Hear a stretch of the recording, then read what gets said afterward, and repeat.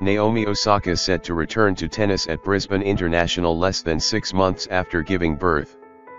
Four-time Grand Slam champion Naomi Osaka is set to return to tennis at the Brisbane International less than 6 months after giving birth. Osaka, a former world number 1, hasn't played on the WTA Tour since September 2022 and in July of this year announced the birth of her first child with American rapper Cordae. "I am really excited about getting back out on court and competing," the 26-year-old Osaka said.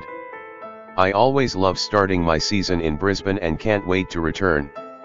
The Brisbane International is such a great tournament and will set me up for a brilliant comeback this summer." The tournament runs from December 31, 2023 to January 7, 2024 and is used as a warm-up event for the Australian Open, the first Grand Slam of the season. 2 of Osaka's 4 Grand Slam titles have come down under, her most recent victory coming in 2021.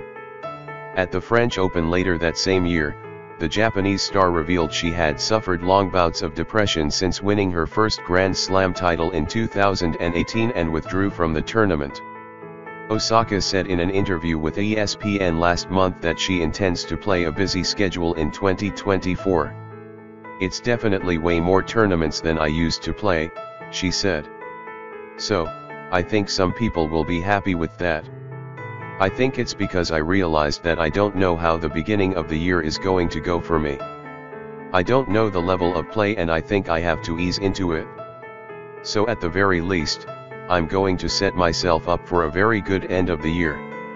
On the men's side of the draw, 3-time Grand Slam champion Andy Murray has also confirmed that he'll be competing in Brisbane, along with world number 10 Holger Rune.